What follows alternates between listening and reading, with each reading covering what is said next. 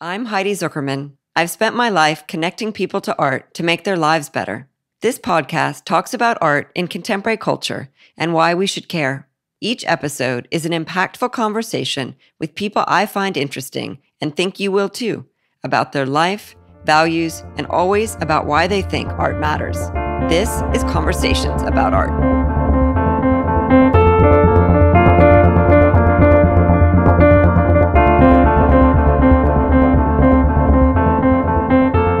Richard Betts passed the Court of Master Sommelier's master's exam on the first attempt, only the 9th person to ever do so.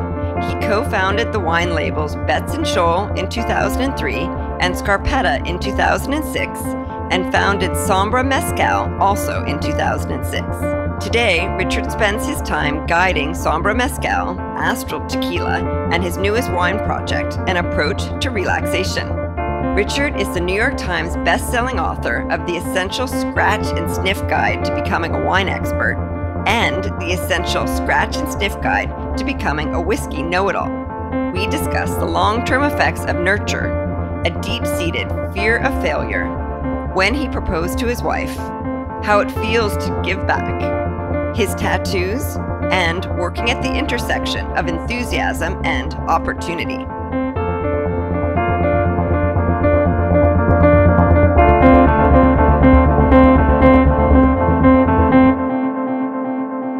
I actually take a lot of inspiration in the idea that you chose Amsterdam without working there, but because you travel, right? You said you can kind of live anywhere you want. Anywhere we want with a good airport. Right. Yeah. Right. Yeah. We love it. I mean, even just in this time now, strange as it is, it really reinforces all the reasons that we want to be here. Principally that people are happy. And, you know, when we first moved here, that was apparent to us, but we didn't understand all the underlying causes of that. And over the last 3 years, we've begun to tap into what those are. And there's simple things like everyone rides their bike or they walk, and, you don't deal with all that pressure. The town's totally cute and it's tiny. And I mean, look, this is from my home. That's the Dutch East India Company warehouse from 1643. The still, I think, wealthiest corporation in the history of the world. It's pretty crazy. I don't know if you can see it that well, but out there is the eye, the big body of water. So it's cute and beautiful, but also the place works. There's a real, if you want to go to college, it's free. If you want to go to college after you retire, it's free again. If you need to go to the doctor, that's free. Health, your monthly, even us as expats, is $100 a month for your health insurance. And when you do go to the doctor, it's still free. Medications are free. When you retire, there's actually going to be money. Minimum wage is something like 17 euros and change per hour. So you can do any job and have dignity. And then with that, there's a real sense of the collective good, and it's nice. Some of our sarcastic acquaintances oh, it's socialism. It's it's not socialism. It's a very, very different thing. There's just care for one another and different values, and it's a mature society that's had a lot of time to figure it out and learn from their mistakes. And now in this obviously very strange time, we have a quarantine, but it's just safe social distancing. We can go out, do whatever you want to do other than go to restaurants and have close proximity with other people, but they trust you to be an adult. And that's just huge. It's really amazing. My sister and her husband and kids, they live in Copenhagen. He's Danish. Yeah. And there are similarities, I think. Definitely. I'm really compelled by this idea of a mature society and what that means. And I'm also interested in the idea of what it means to be a mature person and how to make mature choices. Yep. It's pretty wild, isn't it? Yeah, I think that's kind of the whole mission, Yeah, I think a lot about the idea of the word appropriate. When I was building the Aspen Art Museum, I wanted to build something that I thought was appropriate to Aspen in terms of how much money was spent and its size and the materials but I think the word appropriate or the word mature, they can sort of be a little bit interchangeable here. It just means about being personally responsible for your impact. Yeah, I agree. Yeah, and I think that that's something that's going to, hopefully people reevaluate on their own now, but they're going to be forced to reevaluate whether they want to or not, which is interesting. And I think, when we do reevaluate our impact, you also then sort of hopefully reevaluate what's the point of the whole thing, and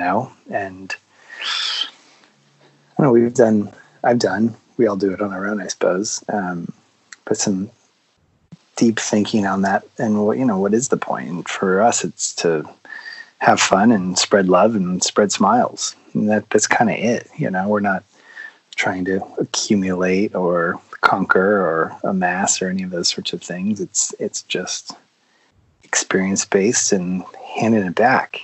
So that's been a very refreshing reorientation of life. When you think about what matters, and I really appreciate your succinct articulation of what matters to you, and I feel that from what I know of you, you're doing what you say you want to do, and so there's no gap there. I sometimes find that people say something and do something else, and so they're kind of out of integrity or out of alignment. But with that really specific idea of what matters, how did you get there? That's a good question. That I think for me it started with lots of small data points through my early life, and some of those are even if I just go back to my first elementary school, kindergarten through sixth, and that was an amazing experience for me. I grew up in Tucson, Arizona, when it was a very small town. The Sonoran Desert was a whole lot bigger than it is now. Now there are a whole lot more houses on it, but that is what it is. The world is growing. But my mom and dad had just moved there from upstate New York, and my mom's real hope was that I would grow up amongst all kinds of kids and not, the best school we can afford or whatever. She's like, no, you're going to go to a public school, and you're going to go to one right in the middle of Tucson.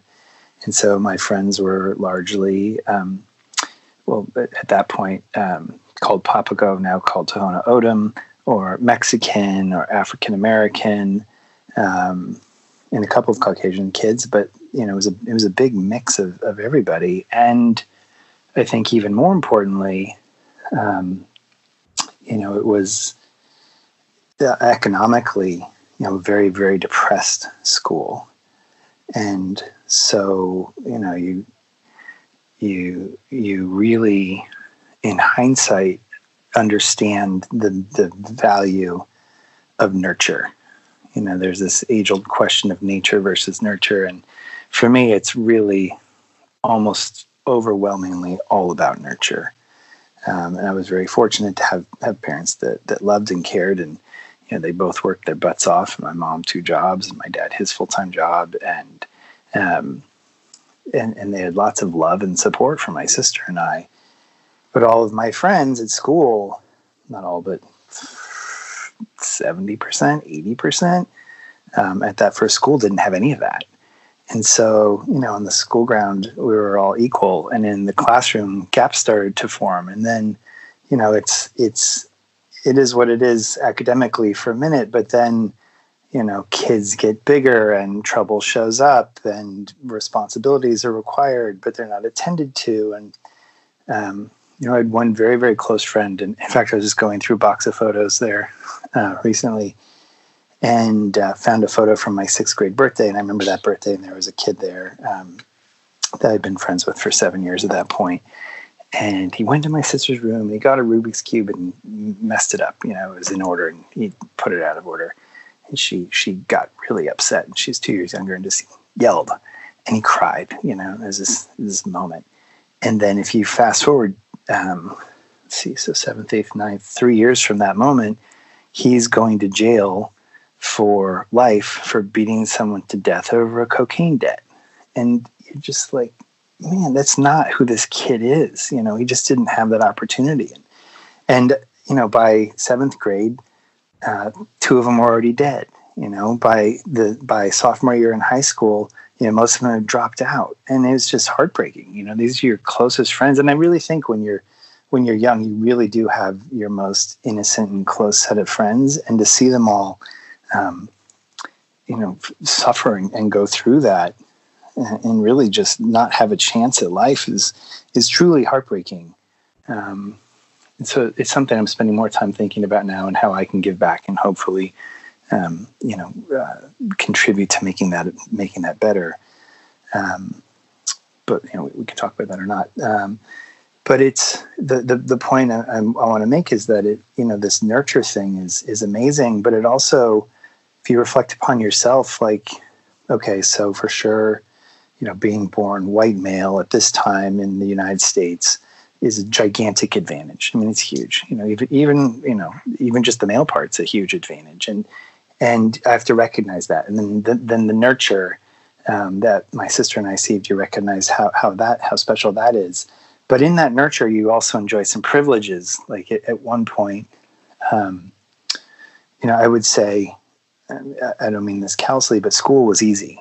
You know, the thing about those group settings in public education is the class only moves as fast as the slowest person. And if you're not that person, well, then you can pretty much just like put it on autopilot. And so school was easy for what it was. And I remember getting to my, I guess it was first year of high school, so 9th grade German class, 8th or 9th grade German class, with a woman named Mrs. Pritchard, who was a total bitch. I mean, pardon, can we swear? Is that okay? Yes, Sorry, of course, yeah. She was a total bitch. She was horrible. And I walked in, and she was just the most miserable person. And I knew at that point that this wasn't material to me. I didn't have a long view of the world at that point, but it was like, okay, this is terrible. It's not fun. I'm not going to do it, and it's not going to matter. And I never went back.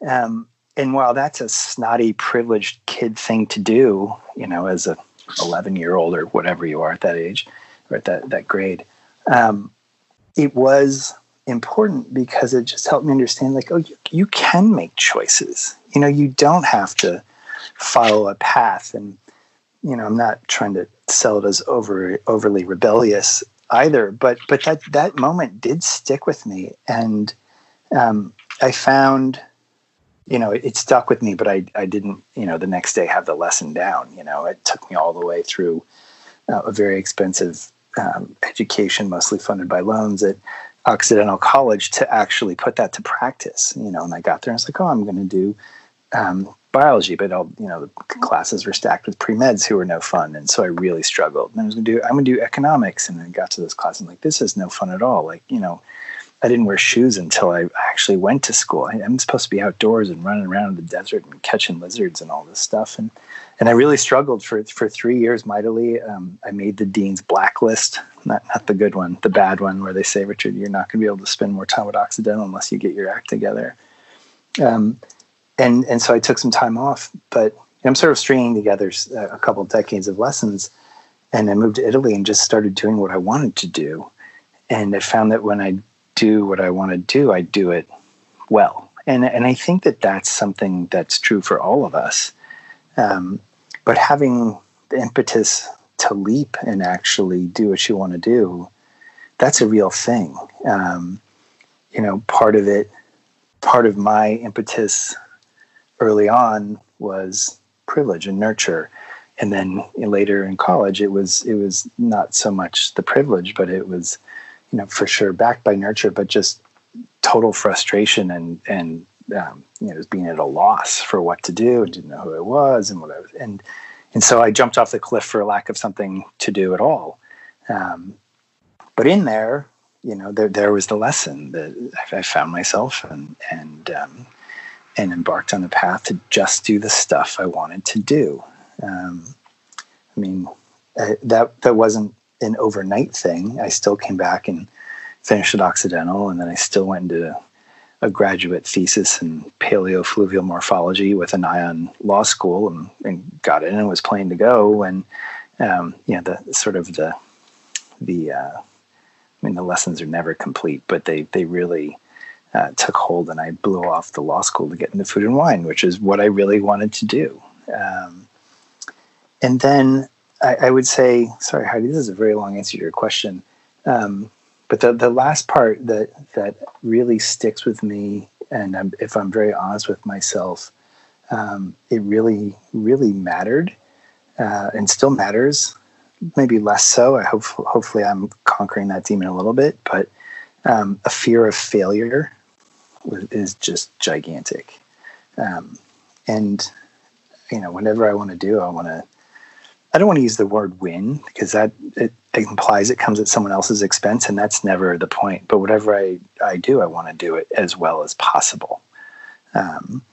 Society's set up in a way that sometimes it does come with this idea of winning or whatever. And again, that's not my compass, but I just don't want to fail. And so that used to cause me a ton of stress, and now, once you have a few positive experiences behind you, they make you more comfortable, right? I mean, in so many ways, they make you more confident. They give you knowledge. I think if we're honest about it, it also gives you an economic opportunity to take your time and think about what you want to do next, and how you want to do it better than the last one.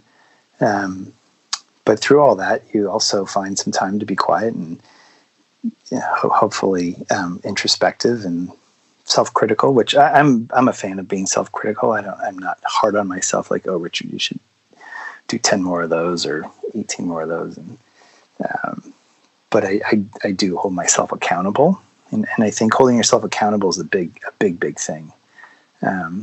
So yeah, I guess that's sort of the sum of it. Is seeing your friends die and be incarcerated, and knowing that you have a chance and they didn't, and you want to make something of it, but also knowing that life is short, figuring out what you like and just deciding you got to do it. I mean, today more than ever, right? It's like you could be dead tomorrow. You could be dead in an hour. An asteroid could fall through this roof. Like, that's very unlikely to happen, and it's not to inspire fear, but it's to instead inspire happiness. Like, I don't wake up in the morning and think, oh, I have to do this. I wake up in the morning and think, oh, I get to do this. And you know what I did today? I got up this morning and I thought, I get to do the first quarter expense reports. So I literally just spent 5 hours going through hundreds of receipts and piles. And yeah, it's just like, okay, it's not my most fun thing, but I'm drinking a margarita and I played some loud music, and it beats being dead, doesn't it? or jobless or homeless or, lack of opportunity. I'm doing expenses for a business I own. Like, that's cool. Like, I'm fortunate. So yeah, I see it as really a point of privilege and fortune. It's so easy to look at someone else and think that the line from point A to point B is linear, and that all of those decisions come from a place of self-confidence and courage. And that's more than often not the case. That may be the story that, people want other people to see if they're not being honest. Yep. But being able to have the generosity to share not just the loud voice that's in your head, but the quiet voice that's in your head, as someone who has had success and the admiration of others and accomplishments that people look towards and admire, I think is, maybe one of the most generous things to do. And the idea of your quiet voice talking about a fear of failure, my quiet voice is profound inadequacy. Yeah. And I don't know that that's what anyone would think about when they think of me, but that's the voice that I have to contend with, not every day, not all day, every day, but in the darkest moments of Absolutely. uncertainty and insecurity, that's what comes up. Yeah, no, I feel you completely. And what an intense feeling that must be, for sure. And to varying degrees, I think we all feel that.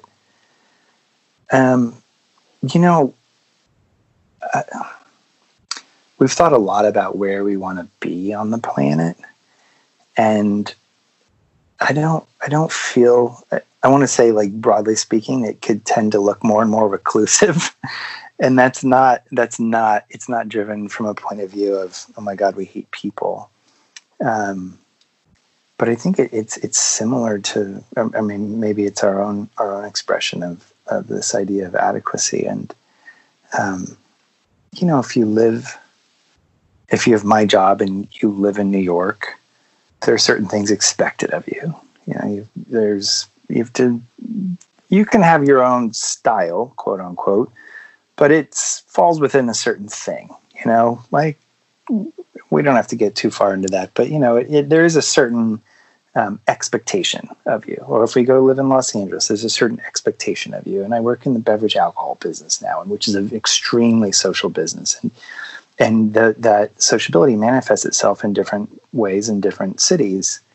And we've thought deeply about that. If we move to city X, there's an expectation around, again, our professional world that would, I want to use the word require and not pigeonhole myself here, but there is a certain requirement. It's like, okay, I'm lucky I get to do what I want, but it is a compromise. I like to make things. And I can think of a lot of things I like to make. I also like to make pottery, but I can't make a living making pottery.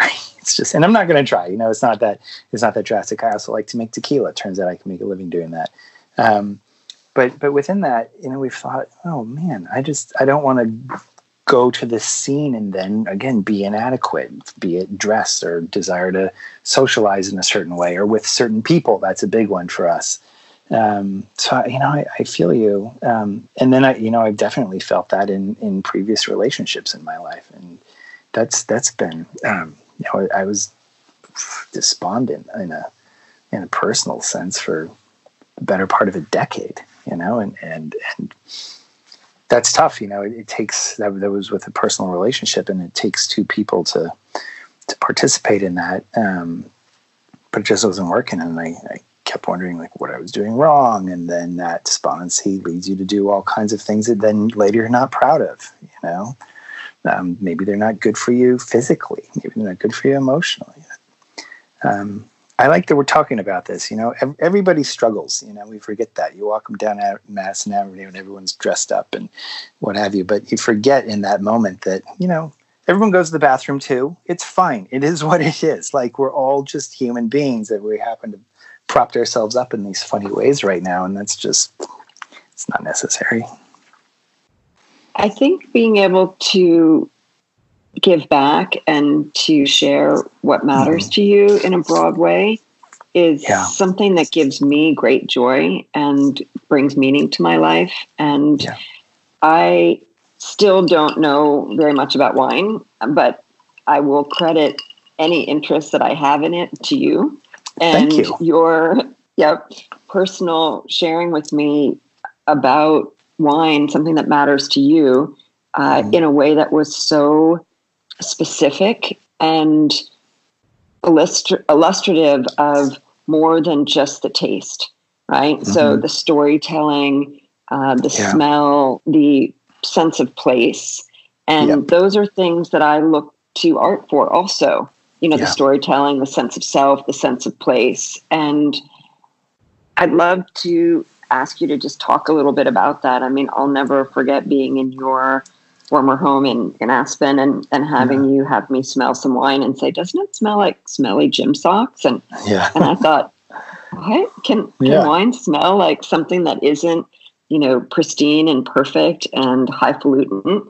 And I love that we, I think, have in common this idea of trying to not necessarily democratize, but show that access to art, wine, things that people have previously associated only with, say, an elite or a certain kind of people, that even if it's not for everyone, it can be for anyone.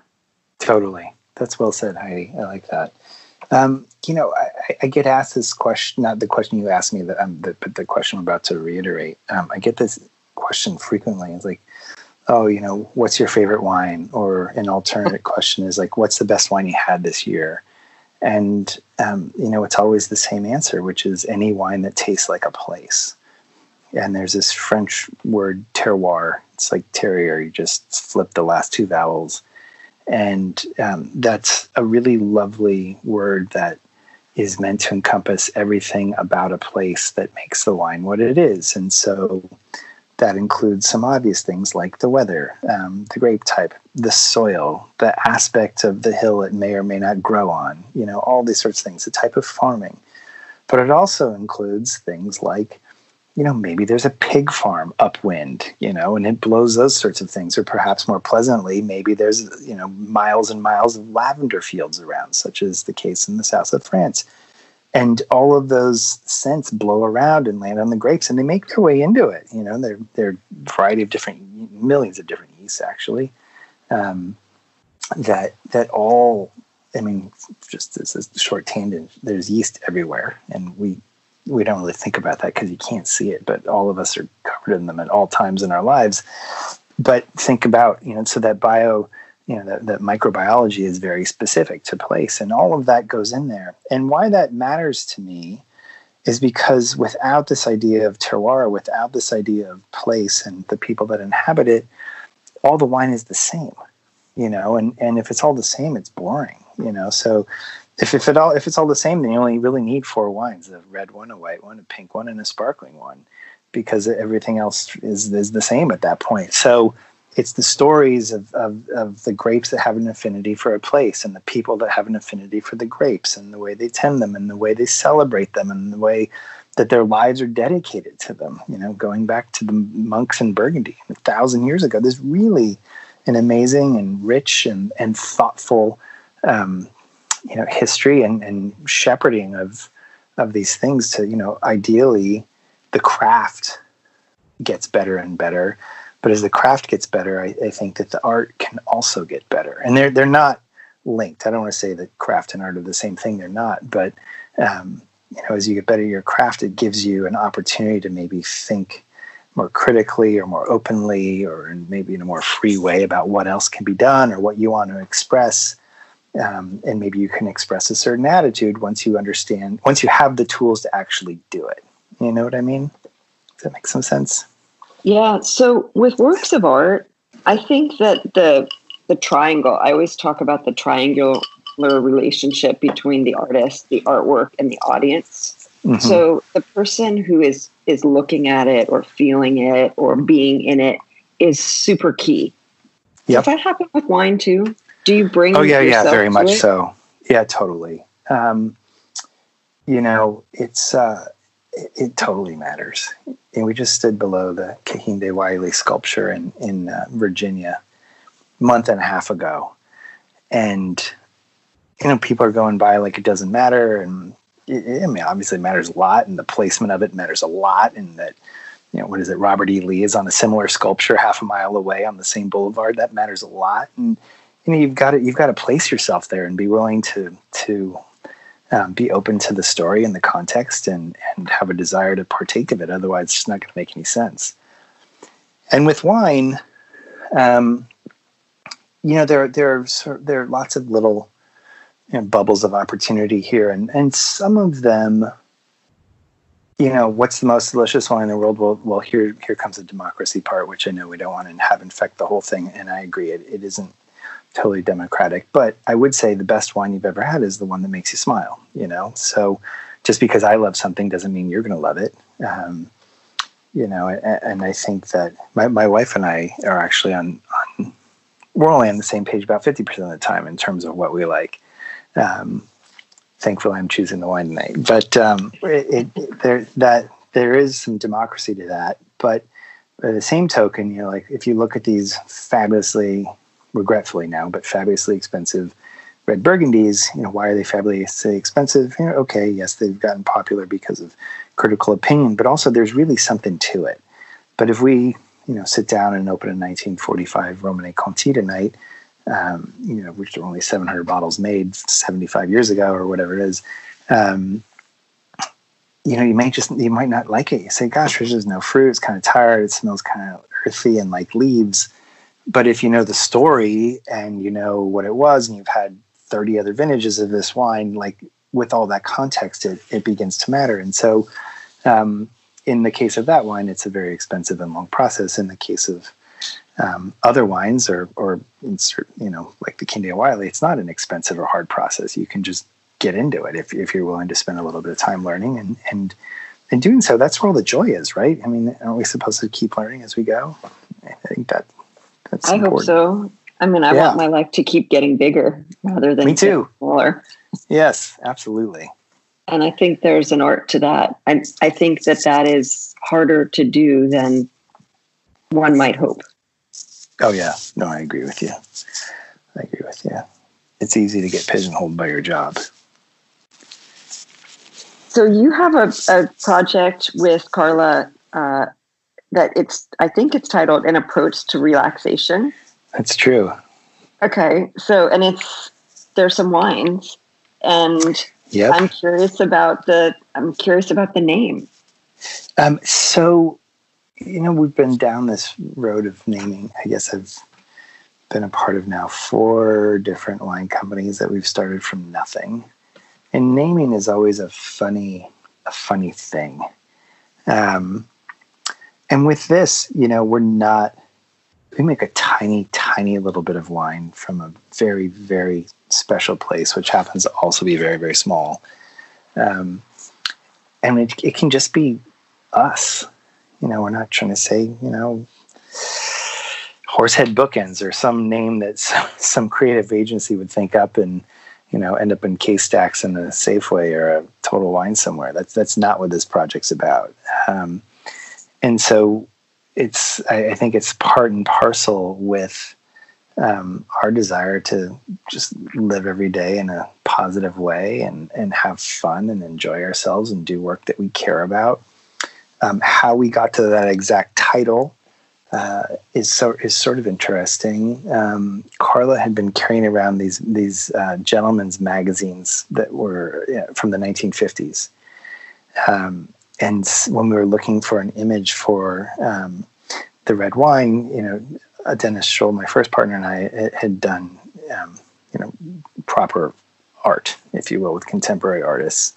And that was exciting, but that was the province of Betts and Scholl. And Carla and I wanted to do something different, but something that really embodied this very voluptuous, ripe strawberry thing that our wine always gives. And on the cover of this Gent magazine from, I think it's 1959, it's around here somewhere, is this very luscious pair of lips biting an ear.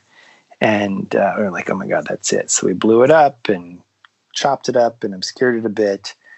Spoke to the people at Gent magazine. They're like, yeah, no, we're different owners. It's public domain, do your thing.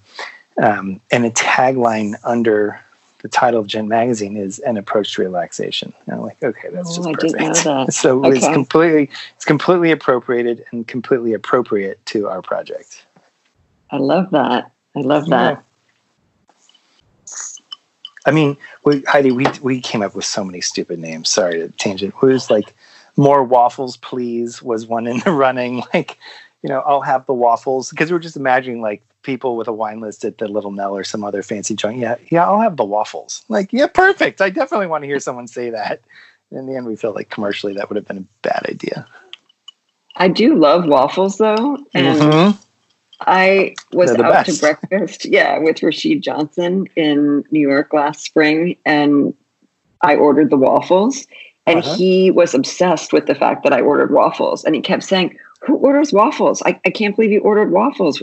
You ordered waffles? And I said, yeah, I have a waffle maker. I make waffles at home. Sometimes we have breakfast for dinner. Yes. And that's my favorite thing to do. I love that. But a favorite thing to do amongst the favorite things to do. So I ordered and sent him a waffle maker to his studio. And he was just beside himself, thrilled with that. Oh, so fun. I can see the allure of I'll take the waffles as a company name. Totally. Of the 2014 waffles, please. Aged waffles, that's something. So good. You've talked about this idea of making life a party. Mm-hmm. Not all parties are fun, but they should be. Yeah. What do you think about that? Yeah, well, that comes back to why we choose where we want to live. I mean, there are plenty of, again, obligatory parties. I've had enough of those. I'm going to try to never go to another one of those in my life. I know. And there's an obligatory outfit and there's an obligatory seating arrangement. And it's like, you know what? I have other things I want to accomplish, and if it'd take me a lot to get me to one of those. It has to be about a cause I deeply, deeply care about, and not just the social season and specific addresses around the world. I have no interest whatsoever. Let me interrupt you for a second and ask you, what would fall in that category of something that you deeply, deeply care about? That's a great question. Largely environmental causes, children, education, hunger, and now I've become very interested in criminal justice reform, and this is a fledgling interest, but I'm just beginning to learn about some of the college programs that are being taught in the prisons around the country. That was once common, and then of course it got rolled back in '94 by Clinton and Congress. He wasn't the good man we all think he was. Charming, but didn't do good things necessarily. Better than the alternative, I will say that. But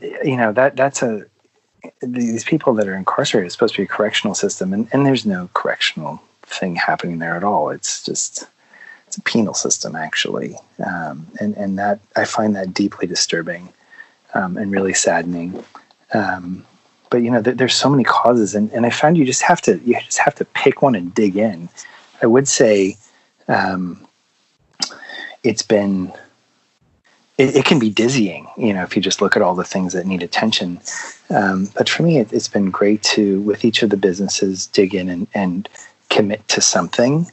And maybe that can be something that happens in tangent with your learning as you're growing the business, or you can do it with your own time. And so I would use an example. I just sold my mezcal company very recently, and we were working in Oaxaca for 15 years. And Oaxaca is very trendy now, but if you go back to 2005 and you mentioned the word mezcal, as I did, people said, "Oh, you're going to go to jail." Like, well, why? It's like, well, mescaline's illegal. It's like, no, it's not mescaline, right?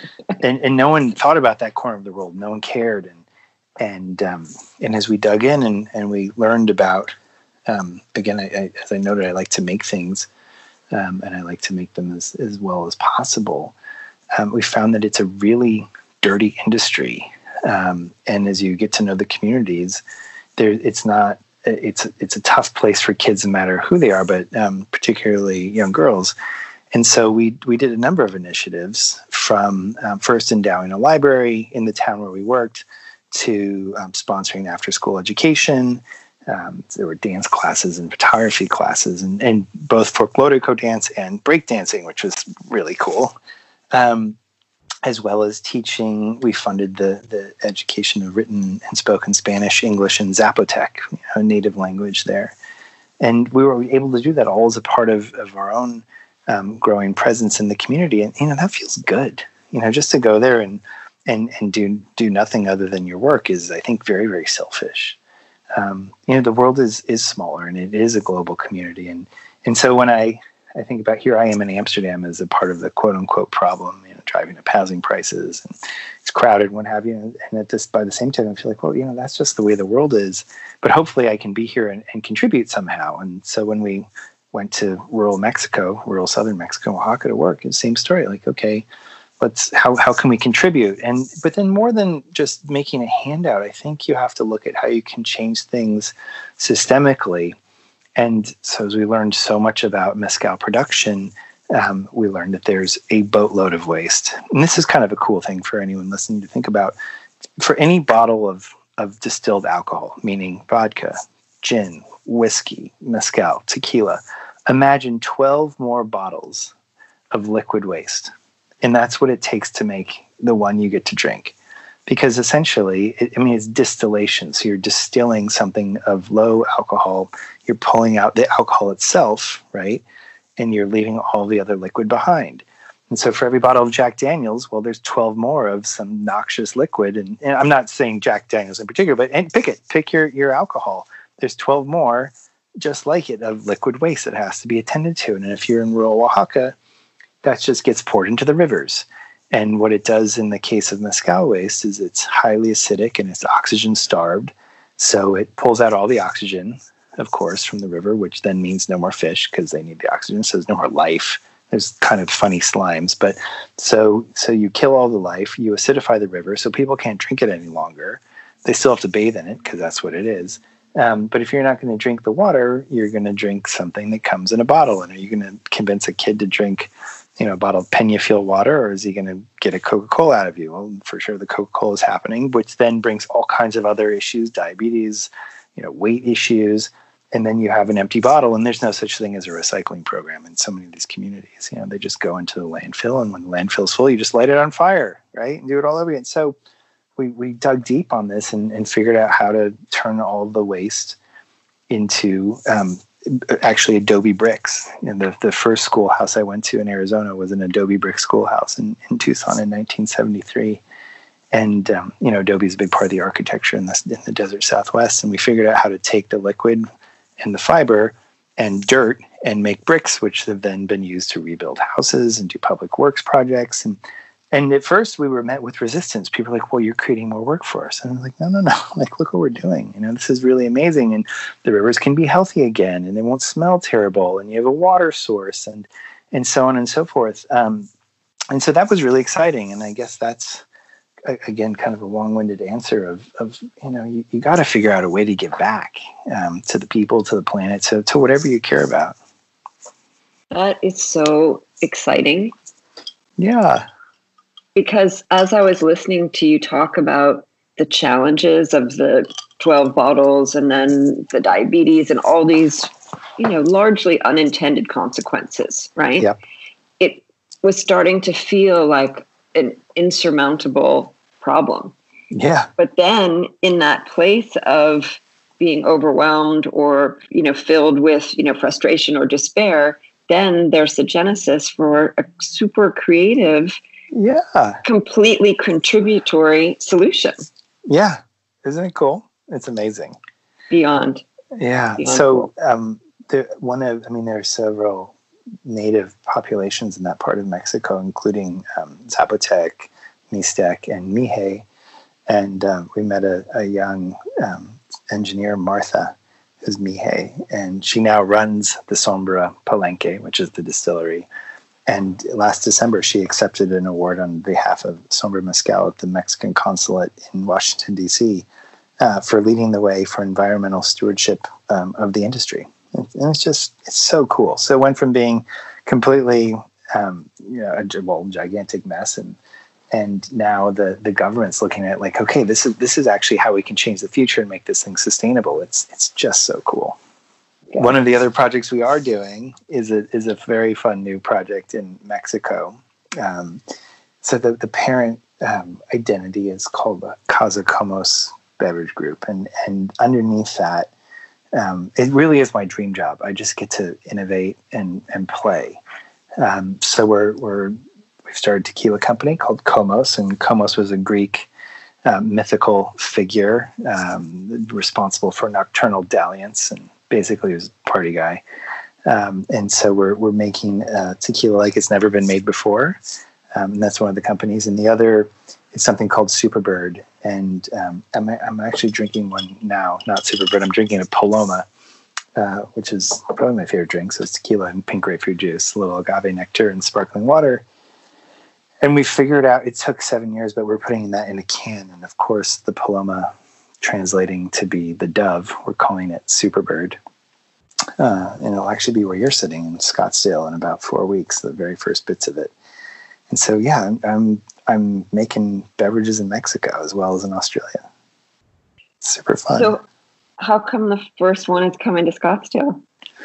That's a great question. So it's a great place to do it. And you look at these things in so many ways. And, the obvious first one that everyone talks about is demographic. It's not the overriding factor. You look at seasons, you look at the way people consume things, you look at where they consume things, you look at density of population, you look at shipping. There's so many things that you look at, and those are things that are not in my first order of fun. But again, I get to do what I want to do, and so they're things I do pay attention to. And so Arizona matters. It's one of the, I think top 8 tequila consuming states, so they understand what it's about. It is close to Mexico, which is advantageous for shipping. There is money, there is density, there is a lot of outdoor sports. I mean, when I was growing up there, I think there were more. This could have been a myth, but amongst Arizonans, the fact was stated as there are more registered boats in Arizona than any other state in the nation. Which, if you think about that, for a landlocked desert estate, that's a crazy thing. But then if you look around at all the lakes, you think, well, this actually might be true. and all the people. So anyways, those are some very, very boring reasons for why we're going to Arizona, but it'll be there soon. And what will the cans look like? They're so beautiful. I'll send you a photograph. Okay. There's, I guess I just say it, everyone call it the very, very overused skull and a dove and a scarab beetle and a snake, and it all has symbology. But, we messed around with so many different things. And in the end, we gave it to a tattoo artist we worked with a creative agency called Dando. They're great, very small agency. And, which I like. And I'm not a big fan of big agencies, but we worked with a small agency, and then they found a tattoo artist in New York and just said, just draw something great. And they just killed it. And they just crushed it. It's so good. So yeah, it's very beautiful. It looks a little edgy, but not too edgy. We have a few investors who have all said, "Oh my God, it's so beautiful! I'm going to get it tattooed on myself." Like, great, please do. I somehow knew that you were going to say that a tattoo artist had drawn it, and I was wondering about that. Yep. Do you talk, if you will, a little bit about your tattoos and I don't know, maybe a story or two of, a few of them? Definitely. I mean, my first one was, it's been almost, it was probably 15 years ago now. I mean, mind you, I'm 49, so what have you. But so it wasn't an early thing, and I wouldn't call it a mistake, by any stretch of the imagination, but it was just a B, the letter B inside of my left arm, which has now grown to be nice. But at the time, I just put a B in there, and I didn't even think about what everyone would say. They said, "Oh, B for Betts." I was like, "Well, yeah, that's my last name," but I didn't think about that at all, not one bit. It was B for be nice, be kind, be present, be thoughtful, benevolent. All of these things that I have these little things I say to myself over and over and over again. I'm a big believer in practice, and that was just a reminder, basically, to be kind. So I stuck that in there. And then my left arm is now completely full, but they're all with little things that have all come together. One on the bottom side of my forearm is a squid, and the squid is a cartoon squid, grabbing a ring of calamari out of the typical Italian red plastic basket with the red and white check paper.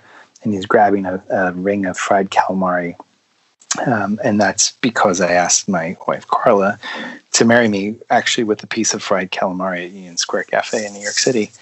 I didn't even know it. When I ordered the calamari, it just showed up, and I took a hot piece and stuck it on her finger and said, "Will you marry me?" And she said yes, and ate it off her finger. And it commemorates that. So it's a little goofy. I got one in Argentina. Or like the most romantic story ever. Yeah, thanks. I have The Lady and the Tramp. I don't know if you've seen this one. Hang on a second. You can see them. They're sharing the piece of spaghetti. And then I think a recent favorite, it's just my own handwriting. I scribbled it on a notepad and then had them turn it into a stencil. And this guy gave it to me in Buenos Aires recently, which is never stop dreaming. And that's a big one for me. That's how I pick myself up. As we were talking about, we have all those dark moments. And, I would be a liar if I didn't say they don't come at some point every day. But you get better and better at turning them away more and more quickly. And for me, it's just keep dreaming. What do you want to do? What's fun? And so that's a tattoo. It's on the inside of my right arm, and I see it nonstop, which is deliberate. I wanted to ask you about how you decide what you want to do next, how you figure out what you're interested in. And that's maybe the kind of perfect segue. Is it a question of like, is what's fun the essence of how you figure out what's next, or is that part of a larger approach? It's part of a two-part approach. And I was discussing this morning with my wife. I'll come to that in a second. But I have articulated it for myself as wanting to always work at the intersection of enthusiasm and opportunity.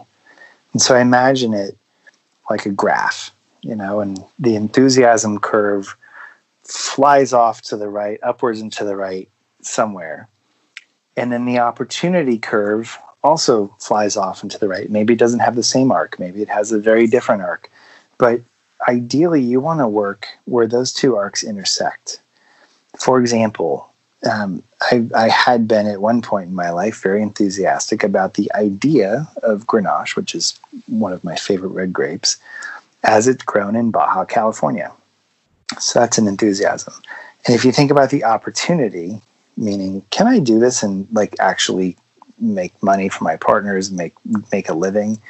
It's a total no, right? So, the enthusiasm curve is way off the chart, and the opportunity curve is just flat. So don't work there, right? I think when we started the Mezcal project, or when Dennis and I started the wine project, we had enthusiasms that very much intersected with opportunity, and importantly, I don't need someone else to say yes, that's a good opportunity. I just have to have that conviction myself, or myself and amongst my business partners. Generally, when people, this is now, several people say this, but when people tell you you're crazy, generally you're onto something. That's not an original Richardism, but it's something that I found to be very, very true in my life. Look at Mezcal or look at Grenache. When Dennis and I started making Grenache, people were like, Grenache, what's a Grenache? I was like, or what's in Grenache? I was like, no, it's its own thing. It's actually, at that point in time, it was the most widely planted grape on the planet, and no one even knew it. But that doesn't mean you shouldn't do it. You have to do your own diligence on the opportunity curve. And so that's how I do it. It's literally that simple. It's two parts. And then I do want to acknowledge something with that, Heidi, which is that's also a compromise. It's not a horrible compromise. It's like, oh, shucks, well, I'll do this instead of Grenache in Mexico. No, that's not the case at all. It's not like that. But I am definitely not throwing pottery. I'm making tequila, and I love doing it. And the new one is going to be something the world has never seen before, and that doesn't in and of itself make it good, but it means we've done some thinking and come up with something that inspires us. And it, look, if no one else drinks it, we'll drink it all, and I'm good at that. I throw a good party, but somewhere in there, I just want to communicate that it's not a free-for-all.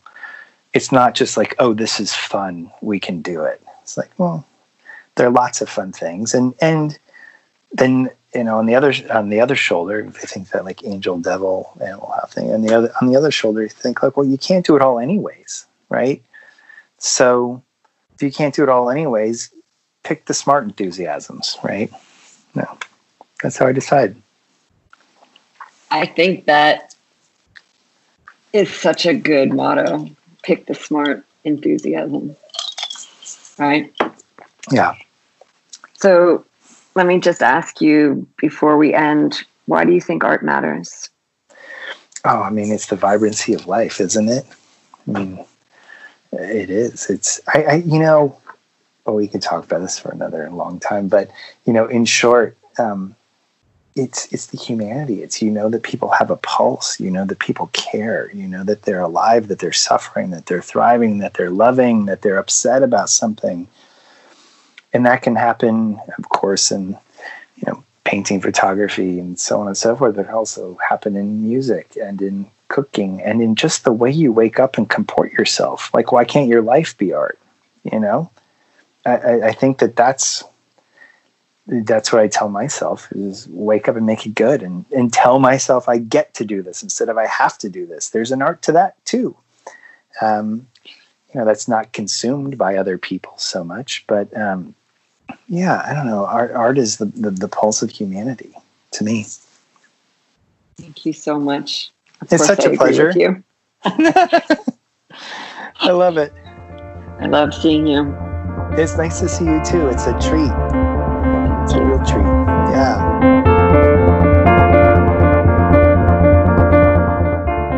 Conversations About Art is part of Heidi.art, a multi-platform project that connects all to art through a podcast series, books, talks program, brand collaborations, TV, and more. This episode was produced by Simon Illa. Our theme music was composed by Eric McDougall. Blake Migden assists with social media content editing. If you like what you heard, please subscribe and review us on whichever platform you listened, as it helps us further our goal of connecting all to art. We will be back again every Tuesday with new episodes. Thanks so much for listening.